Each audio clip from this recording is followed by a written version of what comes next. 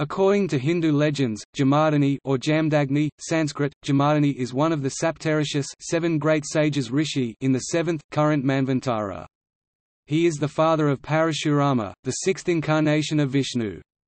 He was a descendant of the sage Bhrigu, one of the Prajapatis created by Brahma, the god of creation. Jamadagni had 5 children with wife Renuka, the youngest of whom was Parashurama, an avatar of Lord Vishnu.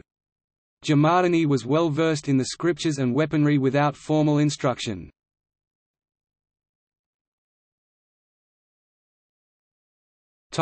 Early life. A descendant of sage Bhrigu, Jamadagni, literally meaning consuming fire, was born to sage Richika and Satyavati, daughter of Kshatriya king Gadi. Growing up he studied hard and achieved erudition on the Veda. He acquired the science of weapons without any formal instruction. His father, Richika, had guided him though. The Aushanasa Dhanurveda, which is now lost, is about a conversation between Jamadagni and Ushanas or Shukracharya on the exercises of warfare. He went to King Prasenjit, of Solar dynasty or Suryavansha, and asked for his daughter Renuka's hand in marriage. Subsequently, they were married, and the couple had 5 sons: Vasu, Viswa Vasu, Brihajanu, Brutwakanwa and Ramhadra, later known as Parshurama.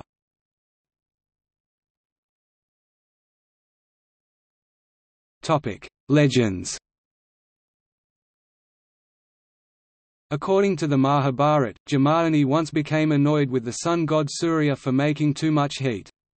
The warrior sage shot several arrows into the sky, terrifying Surya. Surya then appeared before the rishi as a Brahmin and gave him 2 inventions that helped mankind deal with his heat: sandals and an umbrella.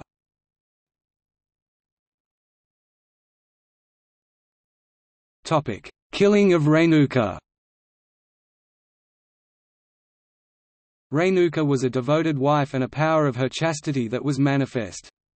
Such was her chastity, that she used to fetch water from the river in a pot made of unbaked clay every day, held together only by the power of her devotion to Jamadagni. One day while at the river, a group of Gandharvas passed by in the sky above in a chariot. Filled with desire for only a moment, the unbaked pot that she was carrying dissolved into the river. Afraid to go back to her husband, she waited at the river bank. Meanwhile, Jamadagni noticed that his wife had not yet returned from the river.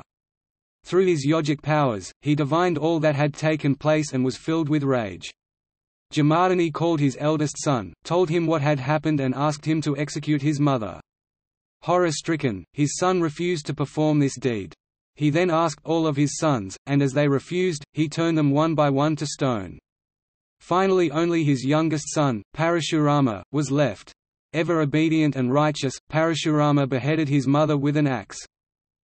Pleased, Jamadagni offered 2 boons to Parashurama. Parashurama asked that his mother's head be restored to life and his brothers to be turned from stone back to flesh. Impressed by his son's devotion and affection, Jamadagni granted the boons. His brothers and mother were reformed from stone without having the memory of experiencing death as an additional wish of Parashurama. The purpose of this trial was to demonstrate the dharma, rightful duty, of a son towards his father.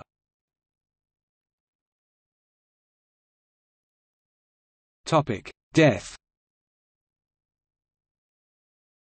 Jamadagni was later visited by the higher king Kartavirya Arjuna, who was said to have 1,000 arms, hands, who he served a feast using a divine cow called Kamdhenu. Wanting the divine cow, Kamdhenu, for himself, the king offered wealth to Jamadagni which he refused. Then the king forcefully took the Kamdhenu with him, asking Jamadagni to take it back if possible, but by the means of war, which Jamadagni was not willing to.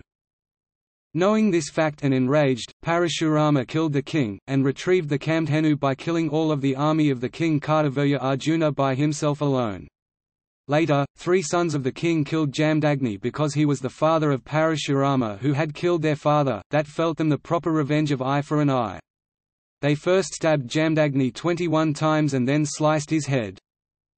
Again enraged, Parashurama killed all 3 brothers and retrieved the head of his father for cremation, and ultimately enacted a genocide on the Kshatriya caste throughout the world for the next 21 generations, since his father was stabbed by Kshatriya 21 times.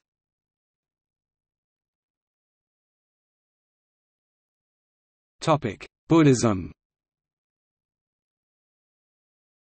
In the Buddhist Vinaya Pitaka section of the Mahavaga I. 245, the Buddha pays respect to Jamadagni by declaring that the Vedas in their true form were revealed to the original Vedic rishis, including Jamadagni.